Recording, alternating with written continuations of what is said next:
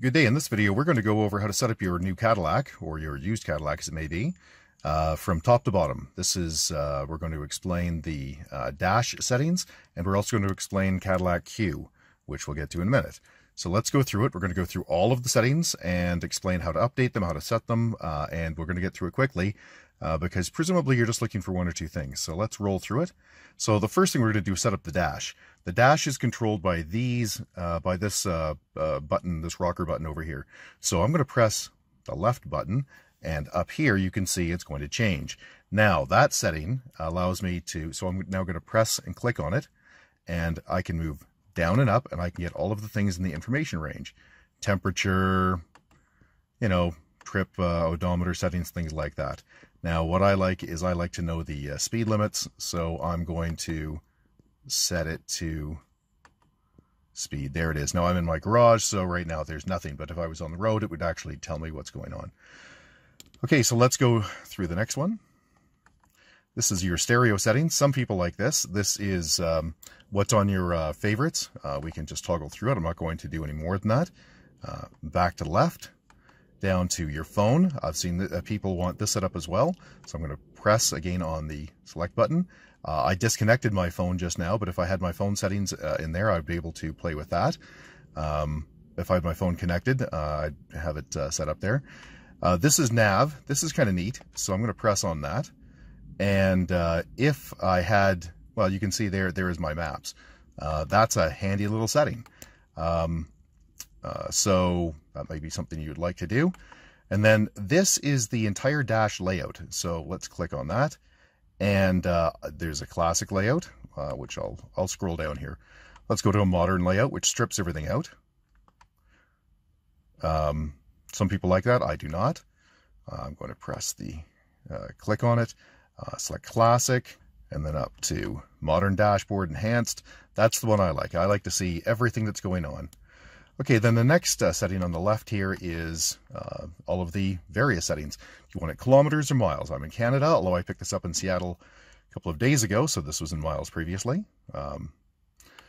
Speedometer warning. Yeah, so what that is just that. If you go over the speed limit, it will beep on the dash, and it will say, or sorry, the car will beep and let you know that you are going over the speed limit. Quite annoying, so I've turned that off. Yeah, tutorials you can only do while you're sitting here. This is just licensing information, who cares? And that's it. So that's the dashboard setup. Now there are a couple of other things you probably want to do here with your new Cadillac. The first is to set up the automatic headlights. So the automatic headlights are, and I'm going to set it from your perspective, there we go. Automatic headlights, which almost every Cadillac have, is right here. So you want to set that to auto.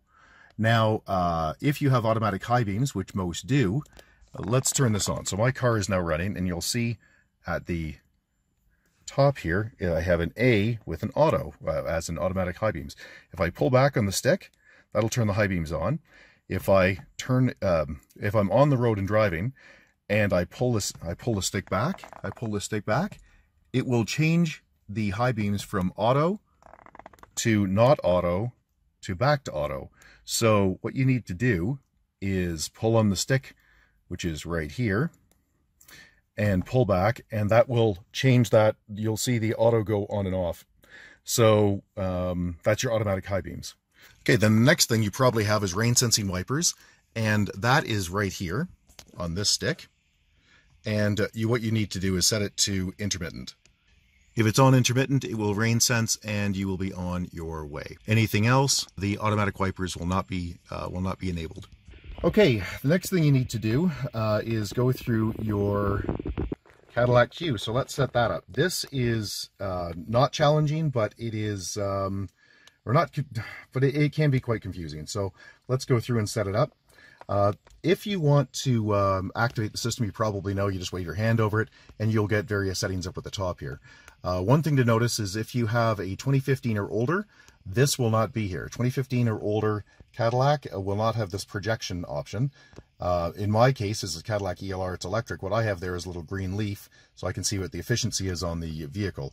So if you have 2016 or newer, however, you will have this projection button. If you have a 2016 Cadillac, it will ship with CarPlay, but it will not probably ship, there's one exception, I can't recall which one it is, it will not ship with Android Auto. However, it's a free upgrade, so you just take it to your dealer and they will upgrade it to include Android Auto.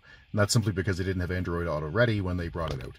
So, they being GM, not Google. Again, these buttons along the top you probably already know, so we're going to leave that alone for the moment. We're going to drill through them in a more orderly fashion. So I'm going to go first to the home button down here, okay?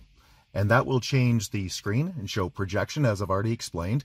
That's just saying Android Auto or Google CarPlay. Nav, let's rip through this very quickly because this is not obvious. When you go to your menu, you can select your current location, traffic, map view. These things are pretty straightforward, so I'm going to leave those alone. What I am going to explain, however, is map view. Map view is not quite probably what you expect. So there's a 3D view, which basically keeps everything in your perspective, you know, so you can see the road, you turn left. There is not the concept of north, south, east, and west here. There's the concept of what's in front of you. And that's probably what most people are looking for. However, I typically like the north up view, which is that, right? So north is that way, and that always makes sense. Now, one of the things I don't like about this is that you can't customize these views beyond this. So just take note of that. So there's also a 3D view, which just tips it over. Day-night mode, that's whether it's dark or bright. For most people, you're going to want to set it to auto, although I have seen people turn it off. So let's go there. Auto zoom, that means when you, let's go back here. So when you go to home and then into nav, and you click zoom in, what happens when you are near an intersection? Do you want it to zoom in a little more? Do you want it to zoom out when you're on the highway? That kind of thing. And most people do. So most people will set this the settings here to. Oh, sorry, let's go to menu. Map view, auto zoom on. That's how most people will want to do it. Okay, display places of interest. That's just on the map again, not particularly interesting. We're going to leave that alone. Personal data. So this you can wipe out if you wish. So if you're worried about it, you can wipe out the autocomplete. You can also add contacts, and it will keep track of your recent destinations. Let's go back and let's go again to the home button. And we'll go to weather. Weather, actually, I'm going to skip. It's useless. Climate, there's really nothing tremendously interesting here other than if these get out of sync, there's a sync option that shows up right here. So if I go into here and I set, I want a dual climate zone over here, I can say, yeah, no, I've changed my mind. I want to click sync, and there they are. Now, my car has this notion of minimum eco and max for the efficiency. Yours may not, and that's because mine is running an electric powertrain, and it's that really affects the power consumption. Okay, now in here also I have automatic heated seats. Yours probably has that. Nothing too exciting there. Let's move out of here, go back to home. Energy, your car probably won't have. This is a Cadillac ELR. This shows the flow. Right now it's not moving, so there's nothing there. Charging, really the only interesting thing here is you can change the charging from 8 amps to 12 amps, which again, most, very few Cadillacs are going to have, just the CTS 6 and this ELR, so not a lot of them.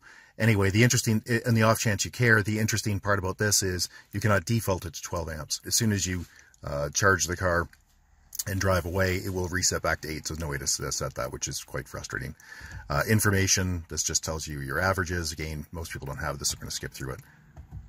Okay, the phone, this is where you pair your Bluetooth. So what you would do is simply click pair device and set it up. As soon as you do your pair, it's going to pop up on your phone and say, hey, would you like to have your contacts synced? And the answer, of course, for most people is yes.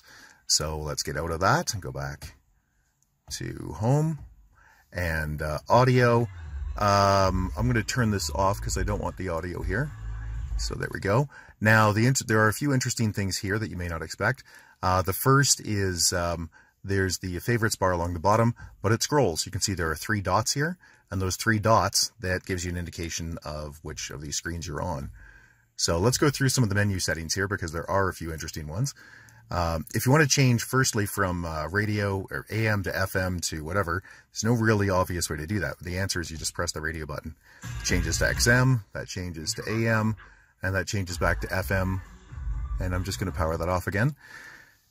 Media. Now there's in every Cadillac I've been in, there is a USB port in the in the center console that you can plug into, and if you take a USB device and you plug it into that, that contains MP3s, it will be able to play that music. And I just recently made a very long trip with this car and used it extensively. Very nice feature. So that's the media inputs. Tuning is obvious. That's direct tuning. If I want to, I can click on that. I'm going to click back here because I don't want to. Browse browses the stations that you already have set up. So we're going to get out of that. And you'll notice browse actually shows some interesting things. These are all of the stations that it thinks it can get. So it depends on where you are, and it will, but I'll show you something in a minute that'll be helpful for determining what those are. So let's go to menu. And in menu, look, so the tone settings, you know, so we'll go into it quickly. Congratulations, you know how that works. Back, okay. Auto volume, very handy. So auto volume is saying, look, when you're on the highway and it's noisy, do you want the audio to go up a little bit? And when you're parking your car and it's quiet in your garage, do you want it to, you know, drop a little bit? And the answer for me is yes, I do want it to adjust. Now, I've had a few Cadillacs where this doesn't seem to do anything. So if it doesn't for you, don't worry about it. That's not a big shock. In this one, however, it does make a notable difference, which is quite nice. So I'm going to click back here. HD radio is just the quality of radio. So I'll leave HD radio on. In any place you're going to drive a Cadillac, the high definition radio is going to be available. So let's go down here to update station list. Now, update station list, that's what I was talking about before, where it showed the stations. And what it's going to do, what it's doing now is it's scanning through all of the stations, all of the frequencies, I should say, in your area, and it's going to come up with a list of them. And I've already done this, so I'm going to click cancel, but that's what that feature is for. Let's go back to home. SMS, basically, do you want it to read to you or not? So let's go to settings, and yes, I want text alerts on, and I can set predefined responses. Now, the really weird thing about this is, while the car is in motion, you can't scroll through this list. So basically, the ones at the top are the only ones you can get to while you're driving, which to me defeats the entire purpose of having this predefined message. So anyway, but that's the case. So let's go back here. And now on the right, there's an arrow, and you can see the two dots at the bottom. I'm going to press the right arrow. OnStars, if you have not set up OnStar, you should. It's free for they say it's free for 30 days. It's always free for 90, because they always give you, there's always a promotion on where they give you an extra 3 months. If you bought a brand new Cadillac, it will probably come with a year worth of free OnStar. Well, I guess it depends on the region you're in and the promotion that's currently going on. But let's just go into OnStar quickly. OnStar ready. Okay, because there are a few settings here, and it's listening to me now. One of the most frustrating things I had in the car is how to set up the Wi-Fi. Or sorry, why it's in OnStar, I don't understand. Please wait until after the beep to speak. Is Wi-Fi settings. So all of these GM cars have Wi-Fi settings now. So you go into Wi-Fi settings. Wi-Fi settings. Please see the owner's manual for information about your Wi-Fi hotspot settings. Right. So you think, okay, well, I just want to change this. I don't like that SSID and I don't like that password. There's nothing in here to set. The short version is you have to go into my.gm.ca/Cadillac if you're in Canada. If you're in the States, it's mycadillac.com. Sign in there, and that is where you set the Wi-Fi settings. Very, very odd. I have no idea why they're doing it that way, and I have no idea why this is tied into OnStar. The Wi-Fi settings should have, it's, 4G, it's a cell phone connection. What it has to do with OnStar, I really don't know. Okay, so I'm going to cancel and get out of that. Thank you. Goodbye. Yeah, thank you. Traffic is just, what the traffic is in your area. We're not going to go over that anymore. Pandora's, if you're running a Pandora app. I'm not. If you are, good for you. Let's go back to menu. Okay, so there we go. And now settings. This is interesting. There's lots of stuff in here. Date and time. So you can set the date and time, or you can click auto set and it will pull it off off the cell network. So that's what most people want to do. Same thing with the date there. Clock display. Do you want it on or off? I don't know why you'd want it off, but maybe you don't. Maybe you want it off. So there you go. Let's get out of that. Language is, there's 3 languages available in every Cadillac I've ever seen. English, French, and Spanish. Valet mode, that is simply if you wish to enable a password on your car so that you can give your fob to a valet, and they are limited to a slower set of speeds. I've never used it. I don't know anybody that does. There's probably some use for it, but I think it's a really good idea to have, but it's not something that's being used. So let's click radio. Manage favorites. So why your manage favorites is under settings and not under radio, I don't know, but that's where it is. And you can see auto volume is in here, and you know, yeah. So we'll leave that alone. Vehicle, lots of interesting things in vehicle. So let's go there. Climate and air quality, auto fan speed. Right. So where do you want it? I want mine set to medium. So that's when you press auto down here. What fan speed does that actually go to? Automatic heated seats, that's if it's cold, you know, or hot, that'll be there. Auto defog, same sort of thing, common sense. In my case, I have this plug-in option, which is saying, you know, would you want the heat to come out of the wall, the electricity to come out of the wall for this? You won't have that in yours, it's only on the CT6s. But that is a handy little setting. Let's go back here.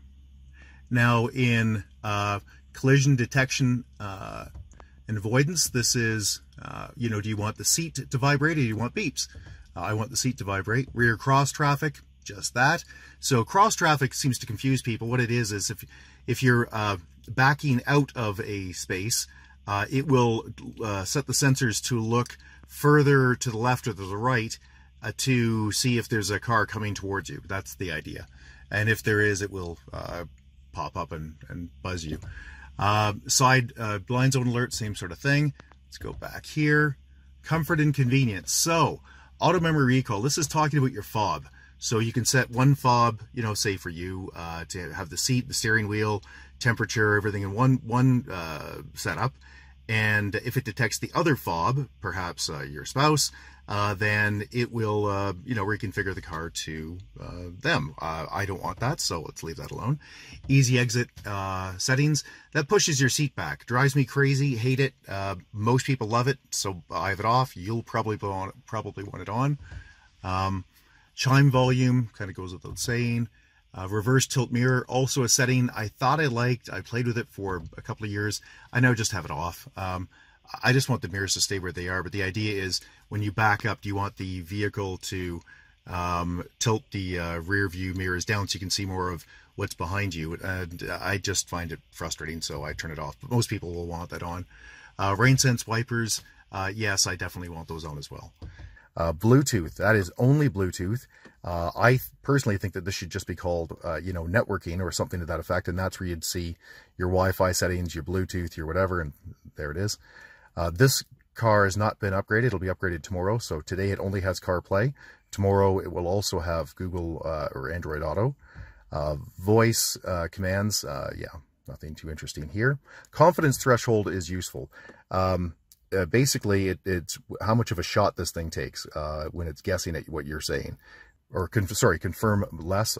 Basically, I don't want it to say, or did you say blah, blah, blah? No, please do not ask me over and over again, you know, what I just said.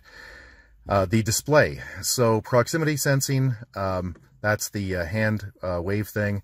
Calibrate touchscreen, I won't do it, but if you did, it's basically if you touch things and it's off, you know, you have to go to the left or to the right or above or down. If it's not touching correctly, you click calibrate touchscreen, and it will ask you to press the top left, you know, the 4 places on the screen, and then you're on your way. Turn the display off, but that's obvious. I'm not going to go over that. Rear camera. So let's go into rear camera. Guidelines. Yeah, I want the guidelines. So that's when you back up. If the vehicle has, you know, it shows you the angles of what you're going to hit, what you're not going to hit. And the rear park assist symbols, that's flashers and things, so we'll leave that alone. Wipe the settings out is pretty obvious, and system information is really only of use if you need to take it in for diagnostics. If you don't want to take a photograph of that or you don't want to write it down, the only interesting thing in here is you can select save vehicle info to USB. System update will do nothing unless you're an admin, which means you're a GM dealer. Okay, a couple of other things. This is something that has confused lots of people. This button is the lane keep assist. So in my case, I don't have the actual assist. What I have is warning, and that's what it's going to do. It's going to give me the warning if there's a vehicle that is, or sorry, if I'm crossing a lane, and that will show up in the dashboard. And in my case, I have the system set to shake my seat on the left or the right side, depending on which side I'm going over, which line I'm going over. This is also the rear parking assist, and this is something also that confuses people. So if you press it down, nothing much happens. It only works when you put it in reverse. So now you can see, oop, there's my ski boots.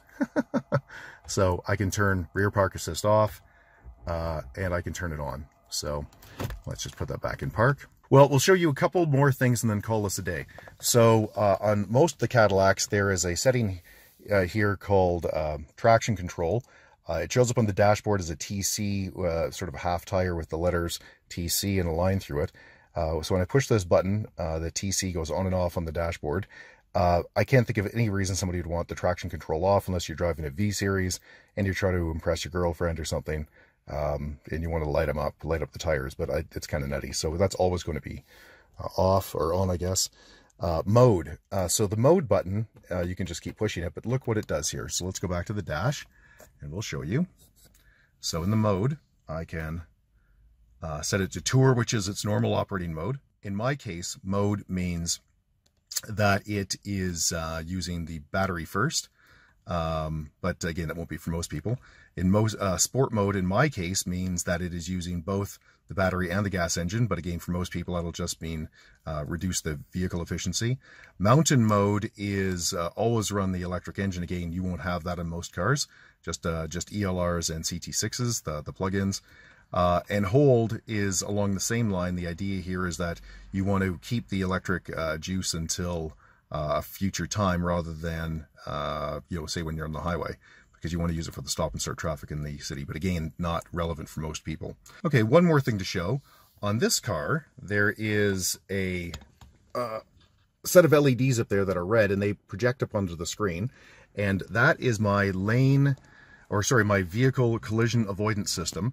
And they're basically sensors on the front of the car that tell the vehicle when it's getting too close to somebody. And I can press this button here, and it will change the dash. Basically, how many vehicles apart do I want to be? And you can see pressing that button changes it. So that's where the warning kicks in. So I'd like it on, full. And of course, there's a few other bits like heated steering wheel, hang up, and so on and so forth. These are your cruise control settings. The only thing that's really not obvious here is the up and down. It doesn't look like it goes up and down, but it does. So that's for set and resume. That's it. If you have any questions, please get a hold of us at www.urtech.ca, and we'll give you a hand. Thank you. Have a good day. Bye-bye.